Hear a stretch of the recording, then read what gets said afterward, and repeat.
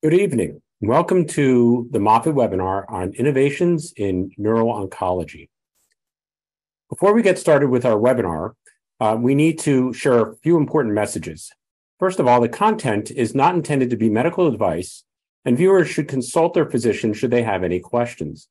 Viewers should not rely on information contained in this presentation or webinar for immediate or urgent medical needs. Additionally, if you think you may have a medical emergency, call your physician, go to the nearest emergency department, or call 911 immediately.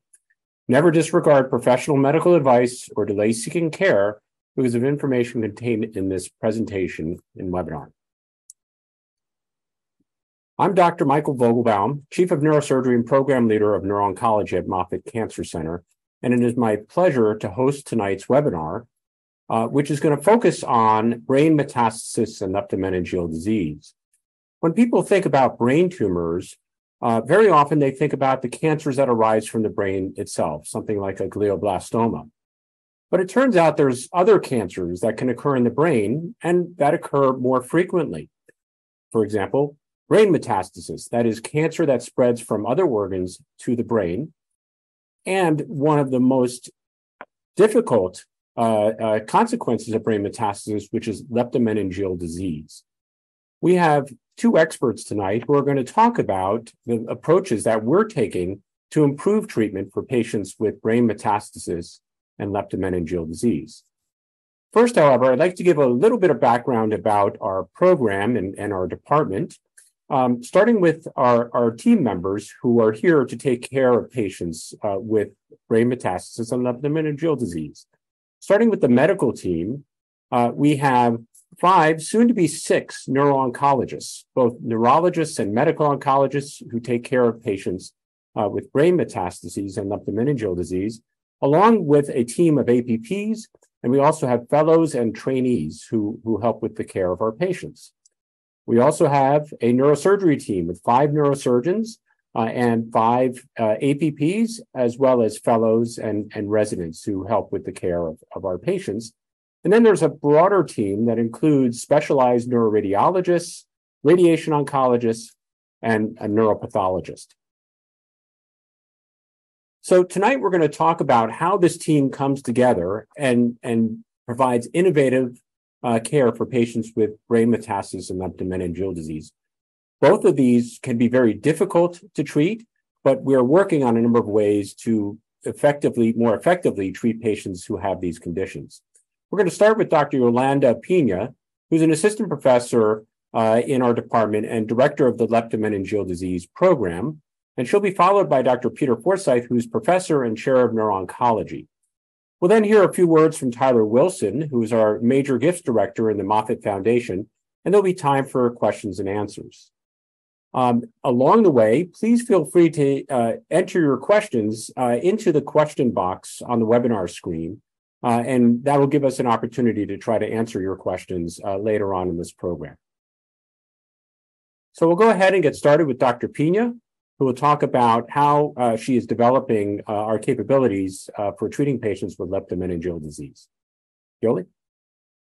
Thank you very much, Dr. Vogelbaum. It is a pleasure to be here with both you and Dr. Forsyth, leading experts in the field. One of my interests is in leptomeningeal disease that I will be talking about briefly. Now, I'm going to ask everyone in the audience to close your eyes. Imagine jumping out of a skydiving plane and discovering your parachute doesn't work. What memories will flash before you? Now imagine the parachute opened.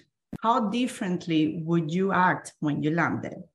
Those persons who have been touched by this dreaded disease, leptomeningeal disease, perhaps know what this feels like. What can we do to open the parachute for most of these patients? And I'm going to leave you with that.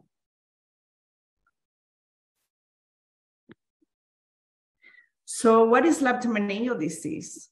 It is basically when tumor cells go in the cerebrospinal fluid space.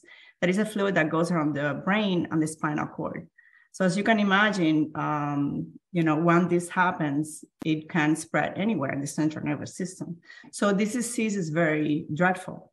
The overall survival can be weeks to a few months. Some patients, unfortunately, die in a matter of days, and treatments are scarce.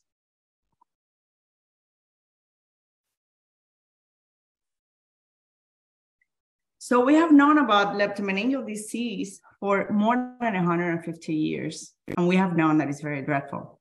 First, he was detected by a German pathologist, Dr. Ebert, in 1869, after he recognized a woman who developed psychiatric issues. She was hospitalized, and shortly after, she developed headaches and died in a matter of days. It was then coined by Seifert. Not until many, many decades later, in 1974, a couple of studies came out that first recognized it as a neurological complication of cancer. Now, the progress has been very slow. As you can see, not until 1990s, that clinical trials that were prospective, allowing patients with leptomeningeal disease to enroll, were started. And not even yet, there is no effective treatment. Only in the past 2 years, a couple studies showed moderate improved survival with the use of immunotherapies. In total, there have only been a handful of studies in leptomeningeal disease compared to many other diseases in cancer. Now, how can we open the parachute for these patients? Recently, there have been advances in immunotherapy and targeted therapies that have improved survival in cancer patients, which is great. However, these patients have lived longer, and with the improved overall survival, they can develop complications. And one of these complications is leptomeningeal disease. We, however, have a great opportunity to try to develop novel therapies and try to study this to try to help patients with leptomeningeal disease. Here on Moffitt, we are developing an infrastructure for leptomeningeal disease and brain metastases. We're trying to develop a patient-centered multidisciplinary clinic and approach in which, instead of having patients running around with multiple appointments, in addition to all the problems that they have clinically, it's kind of like a centered approach where all the physicians meet and sit down and discuss how to best approach each patient. Not only that, in the clinical setting, but also we are trying to develop novel clinical trials to figure out which treatments are best for these patients. Developing database, doing other things like improving guidelines. There are meetings that periodically occur internationally and nationally to discuss and see how we can improve guidelines for these patients. Studying tissue interrogation, it's key. We don't know much about this disease. The data is limited. We have recently discovered a few things, but again, the progress is very slow. So we need to do something about that. But again, immunotherapy, advances in immunocellular therapies is kind of like key and vital, and it's one of the approaches and path that we're trying to take to help these patients. As Dr. Vogelbaum mentioned, the goal is to establish a world-class interdisciplinary leptomeningeal disease and brain mets clinic to enable novel clinical research and establish new standards and better care for these patients. And this is just to highlight a few clinical trials that have been done. Just recently, Dr. Forsyth completed his PI on one of the trials using immunotherapy with whole brain radiation therapy. And it's in the process of being published. So we're going to publish it sometime, hopefully this year. But this study actually showed significant overall survival of 10.5 months, which overpassed that of historical controls, other patients, typically with an average of 3 months. And there's another study that we recently opened using immunotherapy, but this is in brain metastases, unfortunately not allowing patients with leptomeningeal disease. And there are other exciting things that we have been doing in the lab, trying to use tumor infiltrating cells, which is a novel immunocellular treatment. And we're trying to use this approach to see if we can actually grow and expand these cells and see if they have anti-tumor activity to help and treat, hopefully, patients with leptomeningeal disease in the future. And with that, thank you very much for allowing me to be here with Dr. Forsyth and Dr. Vogelbaum. And I will pass to Dr. Forsyth. So thank you, Dr. Pina, for that overview of the leptomeningeal disease program. As I mentioned earlier, there's going to be plenty of opportunities to ask Dr. Pina questions about the program, and we'll also have a discussion about some of the other details related to the program. We're going to continue on now with Dr. Forsyth, and he's going to talk about what's being developed in the brain metastasis program. As I introduced Dr. Forsyth, I want to bring you back to a commercial from many years ago. Some of you will remember something about the most interesting man in the world. Well, what you don't know is that Dr. Forsyth is the most interesting man in Tampa. And this is actually a billboard that was in South Tampa for a while earlier this year. So with that, I'll pass this to you, Peter. Well, thank you, Dr. Vogelbaum, for that innovative introduction. Unfortunately, I'm not the most interesting person in Tampa, but so thank you, everybody, for taking the time to learn a little bit about, I think, some of the cutting edge research that we're doing, which is something that I want to talk about today briefly. And I was going to talk about mostly kind of ideas and technology that's emerging that really gives us all hope and how we approach this problem. So I went to a leadership course several years ago, and the coach asked us all to close our eyes and imagine swinging a golf club and aiming to get a hole-in-one, to put the golf ball in the cup with a single stroke. And we're asked to keep our eyes closed while we visualize this. And there was about 30 people in the room. And at the end of that, he said, okay, you took your swing and you tried to get a hole-in-one. How many of you succeeded? And it was interesting because there were only about 10 people that put up their hands and said that they actually got a hole-in-one. And I think that's relevant because we believe that we can and are making a difference in this disease, but if you don't have hope and believe you can get the hole-in-one, which in this case is to cure people with these tumors, then I think you're doomed from the beginning. Mike, are you controlling the slides? Can I do the next slide?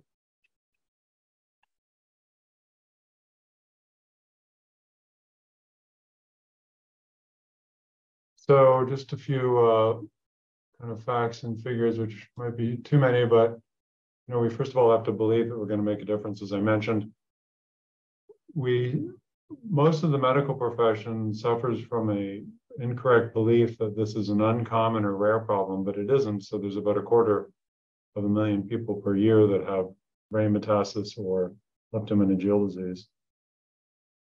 We're pretty lucky because we're one of the few programs in the country that specialize in this, and there's perhaps 2 or 3 or 4 in the country. So that's a pretty elite and special club to be in. It takes a lot of people to treat patients properly.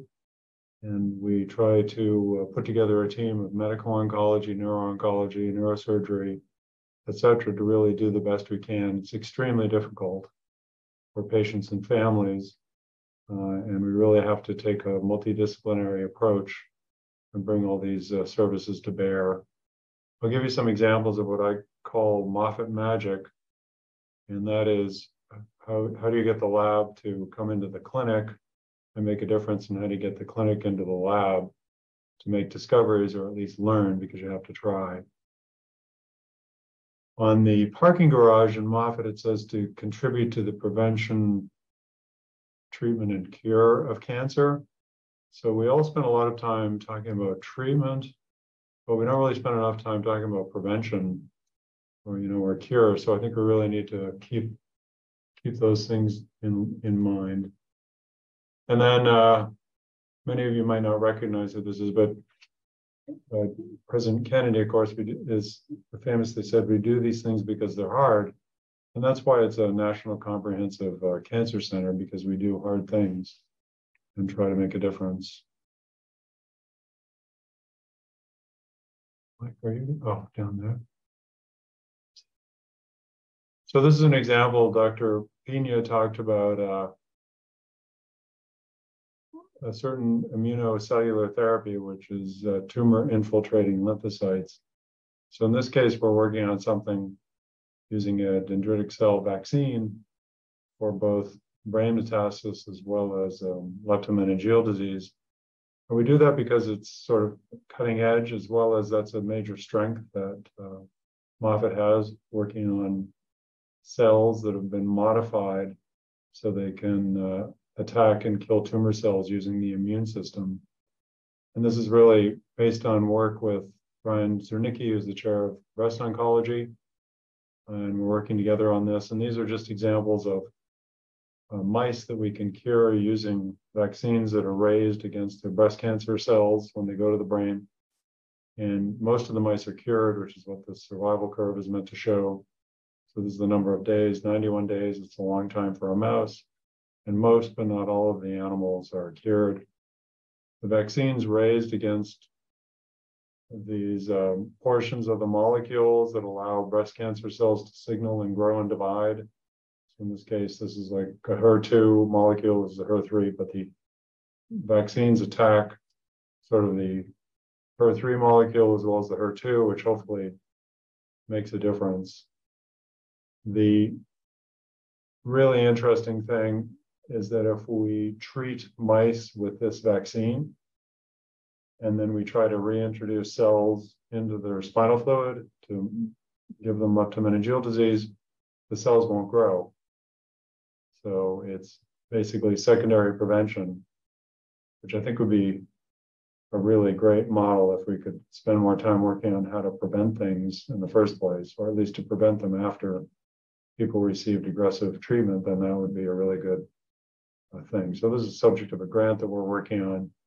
In the meantime, we do have a clinical trial, which is to do this, to test this in patients where we deliver the vaccine intrathecally once a week and see if patients can tolerate it and if their tumor goes away and if it's helpful, as well as what it does to the sort of environment of the brain. So again, who's helping me? Next slide. What is that? Is that you? No. So we are doing these things now. This is an example of an immunotherapy regime with melanoma that goes to the brain. When I was a resident, that was almost 3 decades ago, having melanoma that went to the brain was a fatal disease. It was fatal within 2 or 3 months. And now with this trial that we helped to lead and accrue a lot of patients on, we treated patients with melanoma brain mets, and about half the patients benefited. So half is not a good number, but it's certainly a lot better than a quarter. And this is an example of Larry, who's an ex-vice president of a Fortune 500 company. He had about 30 little tumors in his brain. One of them was kind of large, actually. He was treated with these. He did get a recognized complication of the treatment, which he worked through. And now his brain just has a little spot here that's a scar, but he's completely normal. He walks 8 miles a day. And I think he feels like $1 million. It's a theme that we'd want to reinforce, that this clinical trial really saved his life. And now it's been about 7 years since he was treated. So really for the first time, we can think that he and the other patients that have had long survivals are probably cured, which is a revolutionary concept in tumors that go to the brain. So we're seeing treatments change and evolve. It's true with lung cancers, with these other cancers as well. And I probably don't have time to talk about this, but the airline industry is really good at understanding failure. If something goes wrong with a flight, then you want to know why a plane crashed, and there's a detailed investigation to figure it out. Well, people like Paula Rodriguez here really are working to understand this. So it turns out that cells that are under stress, which he knows because he's profiled each of these individual cells in a tumor, if they undergo stress, one of the things they do when they're stressed and a little short of nutrients is they stop trying to evade things with their immune system, and it turns tumors which can be resistant to immunotherapies to tumors which are susceptible. And there's a specific inhibitor that blocks that pathway. So that's kind of preclinical data that is another project that we're working on. Can you do the next slide, please?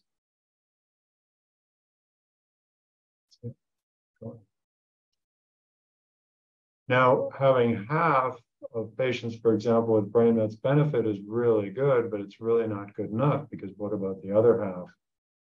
So there's a number of strategies that we're looking at now, which is combining some focused radiation in addition to these immunotherapies, as well as trying to understand how it is that the treatments work or how it is that they don't work. So there's a so there's a new thing that's been around for maybe 3 or 4 or 5 years, and that's looking at single cell analysis. So we can actually take cells from a patient's spinal fluid, or we don't take them to donate them, but we can take cells from their spinal fluid or from the brain tumor itself and study each of these cells. So all these little pink dots are melanoma cells, and all those are a little bit different. But there's all these other immune cells, like T cells, for example, or monocytes or microglia or whatever, natural killer cells. So these are cells that are really good at killing tumor cells. So how do we turn those cells on and help them focus on killing these melanoma cells that are over here? So we can do that by profiling these cells and trying to understand how we can make them more effective. There's other cells here that fight the immunotherapy, like there's macrophages in here that are really bad for immunotherapy and get in the way. So one of the interesting things about working with these cells is if you have 30,000 cells or 100,000 cells, you also have to characterize the messages, of which there's 30,000 or so. So it turns out that you can get like billions of data points, which is about half of the fortune that Jeff Bezos has. In addition to it, it's just a little less than the number of combinations that were coded in the Enigma code. It was used in the Second World War and broken by Turing. So it's super complex, but we have the ability to determine this completely. Go to the next slide. So one more. So it maybe is a little vague, but this is our approach in general, and that is that we want to be like America. A lot of what we're doing now is looking at the world of brain tumors and leptomeningeal disease and recognizing that we don't understand the borders. It's like it's 1400 or 1200, where people didn't really understand where the continents were, where the oceans were. So we're sailing, we're trying to figure out how to make things better by understanding where all these continents are. So we can collect fluid and tumor cells, we can grow them in a dish, and then we can do high throughput drug screening with Derek Duckett and others, put them back in mice and see if these things work. Again, this is more single cell data, which is pretty complicated. And the other technology is doing proteomics. So the point of this somewhat complicated slide is only that these tools are available. They're pretty expensive and pretty time consuming, but we can determine what's going on in exquisite detail and figure out how to target it. And I think at the end of the day, this is Sarah, who is kind enough to let us use her likeness, just to remember that, cancer is very personal. And it's because of Sarah and many patients who are on this call that we're trying so hard to make a difference. So I think having explained some of our motivation and the way that we approach this, I'll probably stop and let Dr. Vogelbaum take over. Well, thanks so much, Dr. Forsyth. That was fantastic and inspirational. Before we go to the question and answer part of the program, we're going to hear a little bit from Tyler Wilson from the Moffitt Foundation. Tyler? Thanks, Dr. Vogelbaum. And thank you to everyone for being on the webinar this evening. Taking time out of your evening to hear from Dr. Forsyth and Dr. Pina, as well as Dr. Vogelbaum. My role at the foundation, I'm the major gifts director, as Dr. Vogelbaum mentioned. And I just wanted to share kind of the important role that philanthropy plays in every aspect of research that we have here at Moffitt. From every new idea and every stage of research that we have, whether that's Dr. Forsyth pursuing the most promising idea that he can, to developing a grant, to developing a clinical trial.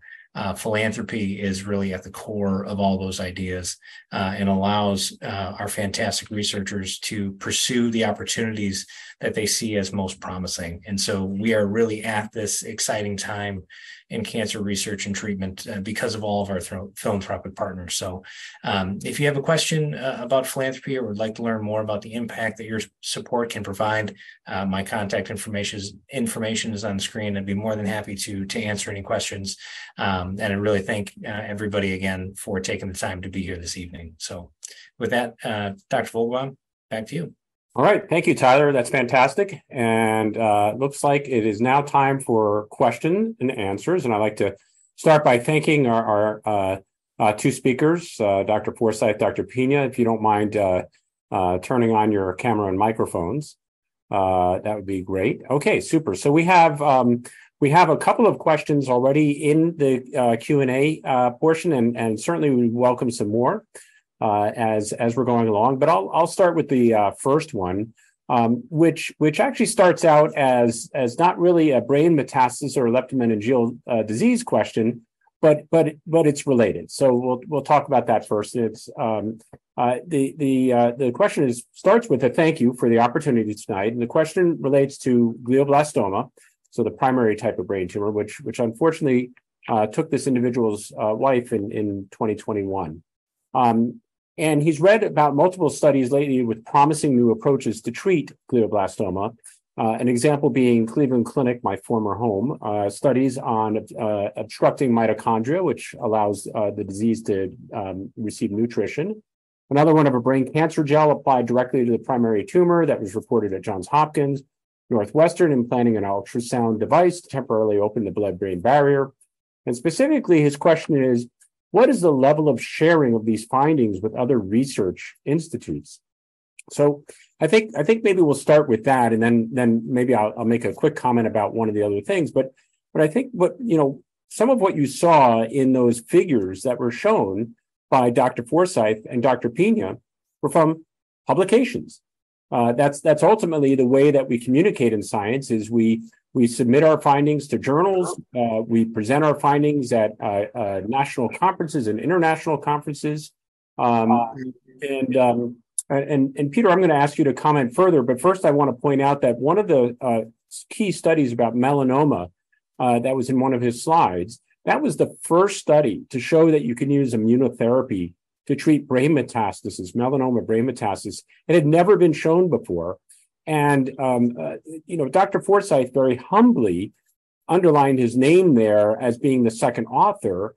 Actually, he should have been the first author because he put the most patients on that trial, which means that more patients at Moffitt received benefit from that very new therapy than any other place, including MD Anderson. So Peter, you want to comment further about how we share our data and our ideas widely within our field? I think it's a good question. I think we share things through publications as well as through meetings, and there's a lot of informal meetings. So we talk to people in Sloan Kettering and MD Anderson Cancer Center who are also working on these problems. We have some informal meetings where we share our ideas. And now there's actually a move afoot to share data even earlier than publications, which can take a year or two. So the NIH now, when you're funded, is requiring that as you perform the experiments, if it's a 5-year grant, that these are posted to a public, well, it's not completely public, but a website to which, if you're a researcher, you can get access. So you can share details about the chemicals, cell lines, and animal models that you're using. So there is sharing. We can do better.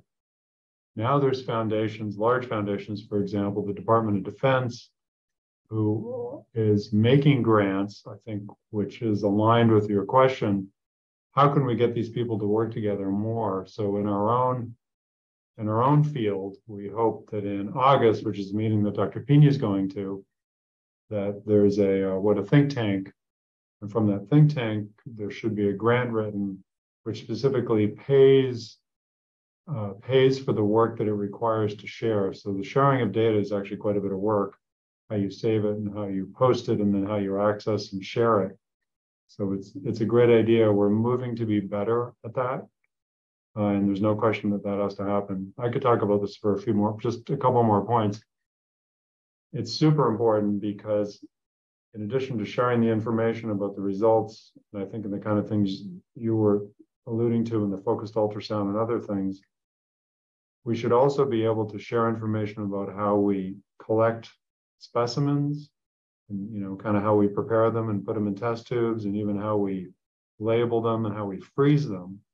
Because if we all, as a group, do it the same way, we can all study it the same way. And then when we run our experiments on different platforms, we can compare them and make sure that they're of good quality and they're done in a way that we all understand. So actually, that was a super great question. So we're hoping to do a better job, but it's super important. So Dr. Pina, can you talk about how you go to meetings now and start talking about, the studies you're doing, the results you have, the ideas you have, and how you share them quite openly with our colleagues around the country and also around the world? Yeah, I mean, seconding what Dr. Forsyth said, national, international meetings are very important.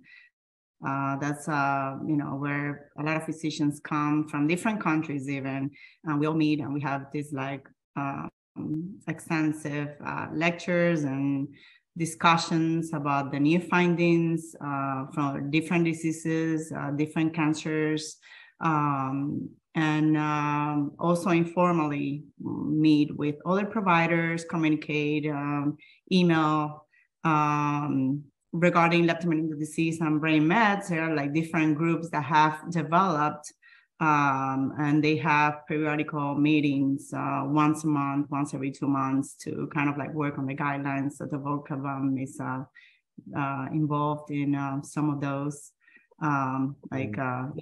ESMO. So there are many different ways of how we come together and try to share data and communicate, and that's still in development. It's kind of like a learning process. So I want to add to that with a little bit of a comparison and contrast. We live in an academic medical community that is cancer centers like Moffitt Cancer Center, university hospitals, and the like. And we in that world we very much share, we collaborate, we work on these difficult problems together. The distinction is the industry, as we say, the companies that ultimately are responsible, have the funding to be able to actually develop the drugs and other therapeutics that we're going to use in our clinical trials. They live in the corporate world, which is where secrecy is essential. They have to protect their intellectual property, and it's not really finger pointing here. It's just the reality of the world, and for them to raise the amount of money that they have to raise to invest in these new therapies, tens to hundreds of millions of dollars, they have to protect their assets. And we have to straddle that world, and it can be very uncomfortable sometimes. So each of us spends time working with these companies, trying to advise them, trying to encourage them to invest in this disease area. But at the same time, we're also subject to confidentiality rules that they impose when we're working with their drugs that are not yet approved. So we have to straddle that world. But on the academic side, we are very much open to sharing, especially for the discovery part of it. And that's why there's the public funding for it from NIH. So when you think about your tax dollars going to the National Cancer Institute, going to the National Institutes of Health, that's what they're for. They're to help to encourage us to be able to do the discovery level science start coming up with these new ideas for treating our patients, and we do that very, very collaboratively. So it's been a tremendous investment, and it's why the U.S. leads the world in new therapeutic development because of that culture. So that's very important to us as well. So thank you for that question. I'm going to move to the next question here, and that is, would it be possible to take CSF and place it in a simulated Petri dish medium to test the immunotherapy treatment to target the tumor without too much apoptosis? So maybe why don't you go first this time, Dr. Pina, and talk about what's being done with all this CSF that we have been collecting on a routine basis, which I have to say is one of the biggest banks in the country. Yeah. I'm excited to say that just a little bit of background, TILs in short, which is tumor infiltrated lymphocytes, are basically T cells, kind of like the policeman in your body that fight infections, viruses, bacteria, but also tumor. So the idea behind this is to collect the T cells of the patient who are already programmed to identify the cancer cells and fight it. So we have been collecting cerebrospinal fluid from different patients who, of course, approve us to do so with leptomeningeal disease. And we have been bringing that tissue into the laboratory. And we have been trying to expand, identify, isolate those T cells, expand them, because they need to be in the count of over 1 million cells to start with, to be able to develop the treatment. And we successfully actually were able to isolate, for the first time in the world, nobody has ever done this, we're able to isolate and expand these T cells and do flow cytometry, which is a process in which we identify specific cells. And we are still in the very early stages, but successfully just recently, yesterday, I had an expansion of the grant that we received for this. So we have another 12 months to be able to complete the study. Like Dr. Forsyth, Vogelbaum, was saying, there's a lot of politics behind all this, and sometimes this hinders the process. But luckily, we're going to be able to continue working on this. So answering the question, yes, we can somehow get the cells, not only trying to expand the T cells, but there's another process in which we can co-culture T cells and the cancer cells and see the response. We can do that in a Petri dish. The next step will be to be able to do it in an animal model, like a mouse model, where that can serve as a model for brain metastasis and leptomeningeal disease, and study this before we can move forward and feel like it's safe and effective to be able to do this with patients. So Dr. Pina, you mentioned something about funding, because you mentioned a grant, and you have a grant to work on this now. But what are the ways to fund this kind of work? I mean, this is very, very elemental discovery work, very high risk science. How does that get funded? It's very difficult. I mean, I was lucky to receive a small grant from intramural, at Moffitt to do this, but it's very difficult to get grants. There are many other grants out there coming from the, MRA and the NIH, and I'm looking into those because unfortunately too, doing this kind of studies is very, very expensive. If we're talking about trying to develop a clinical trial with patients, it will run around the $3 million. Right. And, so when you say, you had some intramural or seed funding from Moffitt, ultimately that comes from the Moffitt Foundation. That's where the dollars come from. And so it actually comes from people in the community who want to help support Moffitt, help to support this kind of cutting edge research.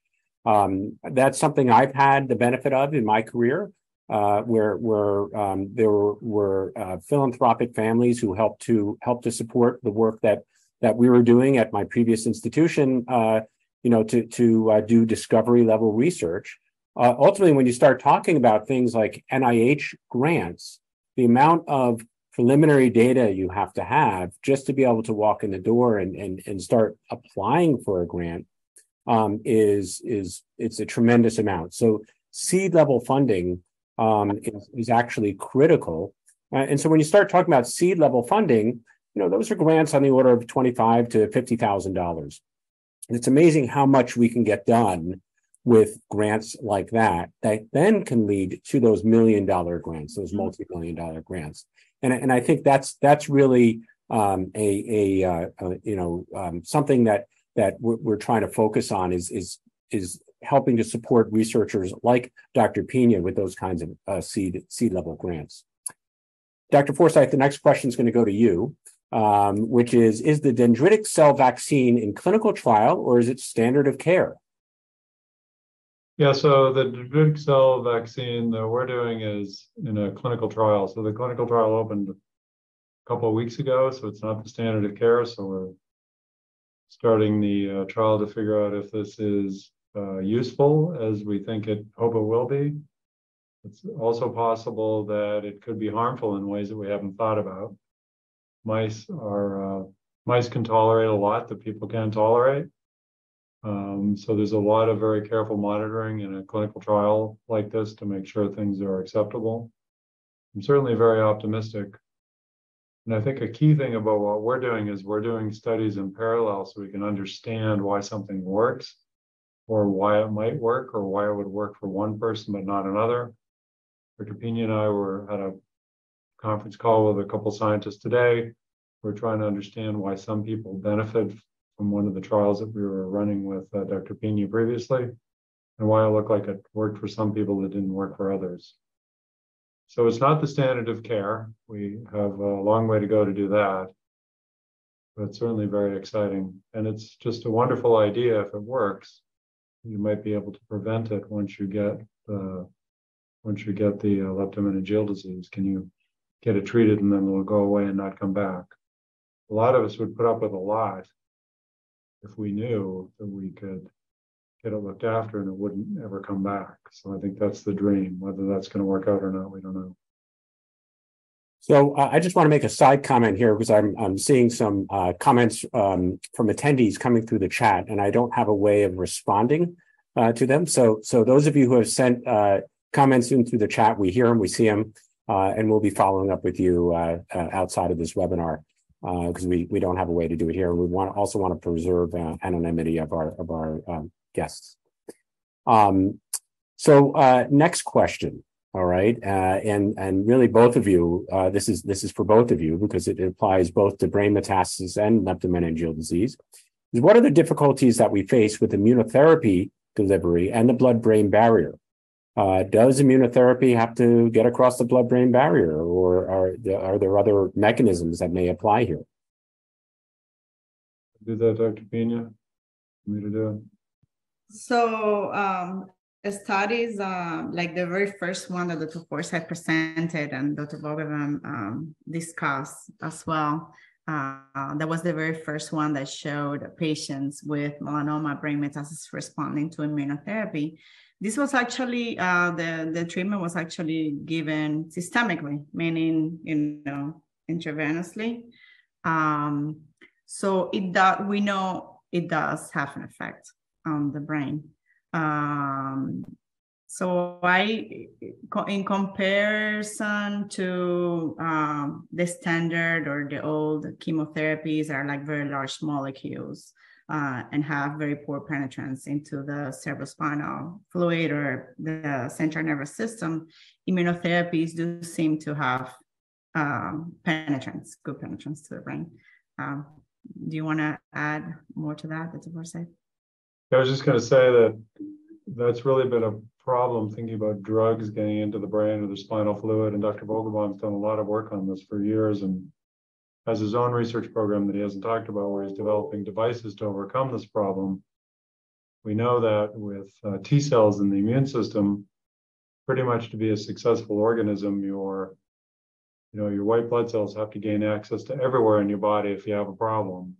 So we know that they can really distribute throughout your body. So I think, although that's a great question for drugs, we hope and think that it's not going to be a problem for these immunotherapies. Mhm. It's kind of interesting.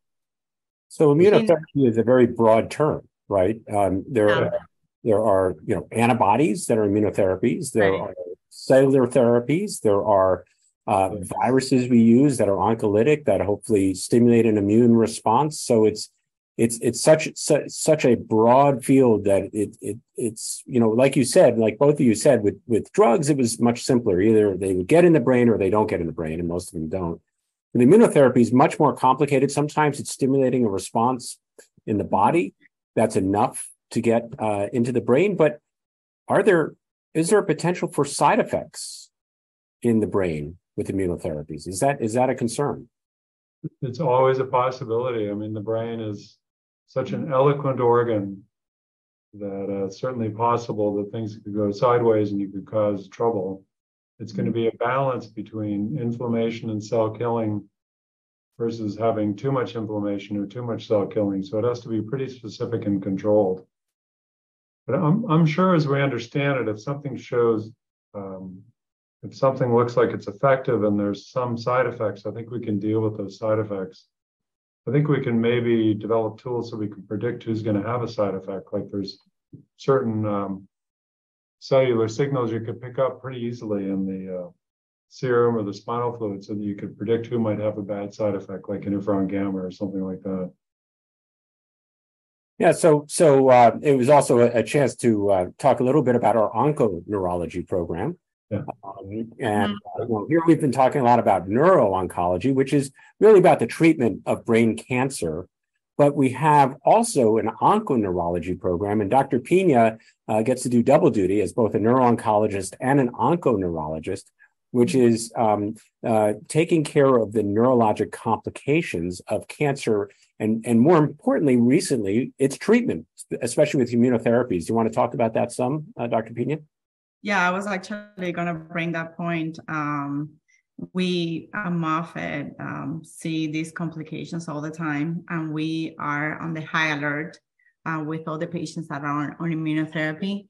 And there are specific guidelines and that are constantly being evolving and developed and how to target these patients so that we make sure they are safe with the treatment and what to do about it. And again, it depends the type of immunotherapy. We have CAR T cells, we have the immune checkpoint inhibitors, we have the oncolytic viral protein. So it depends. They have kind of some deviation, but of course, neurotoxicities, which is what we call them, are a potential risk with this, and not just neurotoxicities, like kind of like an autoimmune inflammation provoked by the immunotherapy anywhere in the body. So exactly. I mean, there actually are immunological diseases that occur in the brain. For example, multiple sclerosis. It's really where the immune system is inappropriately attacking the brain. And so that's sort of the double-edged sword of these immunotherapies is they can be instrumental in helping us to fight cancer when it spreads in the body and in the brain. But at the same time, overactivating the immune system can lead to some very bad side effects. And that's where we've developed expertise in identifying and treating those patients. It's really been an important part of treating all kinds of cancers, not just cancer that spreads to the brain. We have an interesting question here, and it's kind of reflects something I thought earlier in my career as well, which is, what does it really mean to have a vaccine? Usually a vaccine is thought of as a preventative measure. How is it that you can use a vaccine when someone has a cancer already? Dr. Forsyth, you want to talk about that a bit? Well, I think in this case, so there's primary prevention. So there's a vaccine which would prevent something from ever happening in the first place, say like a vaccine for polio or a vaccine for COVID, or there's a new vaccine for RSV. So you'd want to protect yourself from this event ever happening. There's something called secondary prevention, which is what I was talking about, and that is that if you initially have a problem with this particular disease that later you can be vaccinated so that it wouldn't reoccur. So it's a secondary prevention strategy. It's important in this context because the dendritic cells both act to activate the killer cells to infect and kill the tumor cells that are floating around in the patient's spinal fluid, and then have a secondary effect where they act as a vaccine. So it goes through different pathways. So the treatment part is mostly kind of an innate immune response, which is something that's very early and very fast. And then the vaccine effect is something that's later, which is an adaptive response where the body's kind of learned what surface proteins on the tumor cell it should attack and recognize right away so that they won't come back. So it's the mechanism of generating the immune response, not so much how it's used. Yeah, I think you're so. saying a vaccine can apply in both situations. And one of the interesting things that sometimes people are not aware of when COVID became a public health emergency and a vaccine was developed. That was actually the fastest vaccine developed in the history of vaccines. But the reason for that was that a lot of the basic work had been done with the same technology for using it as a cancer vaccine. So a lot of the basic work under characterizing the components of the vaccine and all the materials being used and the approach and the manufacturing, all of that had been developed already. So now it was just a matter of resetting the target. And that's why that was able to be developed so quickly. So vaccines have many different uses. It's an interesting approach to cancer. Dr. Pina, what do you think is the most promising area of research for leptomeningeal disease? If you had a $50,000 seed grant, where would you put that money tomorrow? With no question, immunocellular therapies. I mean, for those in the audience, in the past decade, it has been a revolutionary how immunocellular therapies have transformed the world and improved survival in patients with cancer. There's no question about that. There has been no faster advance in the world of cancer than immunocellular therapies and targeted therapies. And we have hope that these somehow are going to help our patients. There's limited data out there, but we know that it can help by independently treating different patients. But that of course unfortunately doesn't count. We need to develop clinical trials that are prospective and include many patients so that we can know for sure what works and how we can help these patients. So one of the advantages in the leptomeningeal disease space in CSF relates to a comment that Dr. Forsyth made earlier, and that is, my passion has been about therapeutic delivery, getting things into the brain. It's very hard to get therapeutics into the brain, whether you give them orally or IV or even directly deliver in the brain. However, delivering therapeutics into the CSF, very straightforward. We do it routinely, actually. We place a little port under the scalp called an Ommaya reservoir that has a tube that goes into a place where the CSF, the cerebral spinal fluid, is made. And then we can infuse a drug in there and it gets everywhere in the spinal fluid. It doesn't get into the brain very well, but it gets into that spinal fluid very well. And leptomeningeal disease, as Dr. Pina said, is where the cancer cells are in that spinal fluid. So there are ways that we can do that. And so when you start thinking about immunotherapy and getting TIL therapy and immunocellular therapy to the target, that is the best case scenario. That's actually, a great area for trying to develop immunocellular therapies. We have a question here, just more of a technical question, which is for folks who unfortunately missed this webinar, is there a recording? And the answer is yes, there is a recording. And the folks from the foundation will have it up on their website and have a link to it. I don't know when it will be up, but it should be up soon. There's another question, Mike, that I don't know if you can see it. Someone asking about the how does the blood-brain barrier differ for? I was going to save that to the end because now that's getting into my space. I wanted to sort of leave you guys, to talk about everything with brain mets and leptomeningeal disease, and I left it to the end because now we're talking about GBM. Okay, and the question is, how does the blood-brain barrier differ for GBM versus a brain metastasis?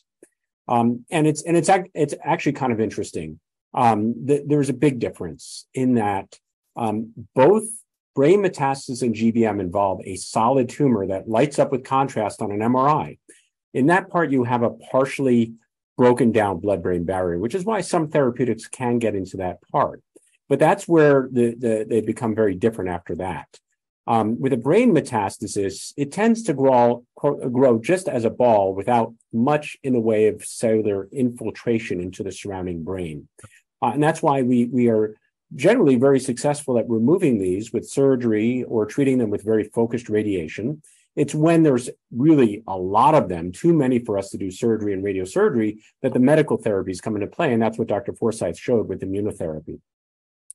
GBM, on the other hand, when we remove the solid tumor, that's just really the tip of the iceberg, unfortunately, because there always are tumor cells that are infiltrating into the brain for inches away from where that solid tumor was. And all of those cells are behind a completely normal, intact blood-brain barrier, which makes it much harder to get therapeutics there.